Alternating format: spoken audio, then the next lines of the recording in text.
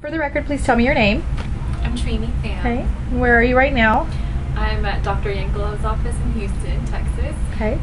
And what are you having done today? I'll be going through the PRK procedure, photoreactive.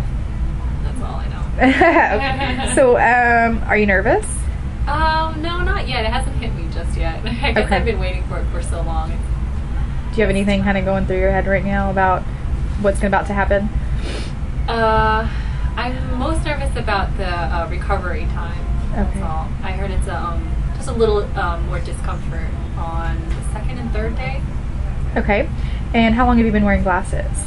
I've been wearing glasses since, I would say, middle school, 6th grade. I'm looking forward most to getting rid of my glasses for sports or the gym. Like whenever you get a little hot and sweaty, they don't slip around. Peripheral vision would be like the best. Right. Uncomfortable contacts you can get rid of. Okay. And what do you think the surgery would be like? Have you thought about it? I've spoke to someone else that works here that had it done, and she said that PRK procedure wasn't that uncomfortable for her really. The recovery time was just a little discomfort on the second and third day, so that made me feel better because I talked to some other people or read online and their recovery time was weeks and weeks, and I was a little nervous about that, but she made me feel a lot better. Okay. I heard you say online. Did you do research, maybe finding a doctor, or did you kind of look around, and what kind of research did you do?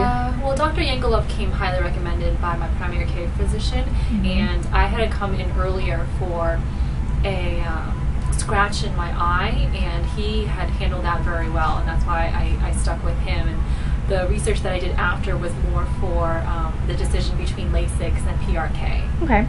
I chose now because I've been not wearing contacts for over a month, and I guess I should do it now instead of starting all over with having to wait after contacts. And since my scar has healed over, now's the good time. And Dr. Yankelove, answered all of my questions. He was very honest. He was very unbiased when he was answering. So he made it feel like it was my decision whether to do with him and whether to do LASIK or PRK. Okay.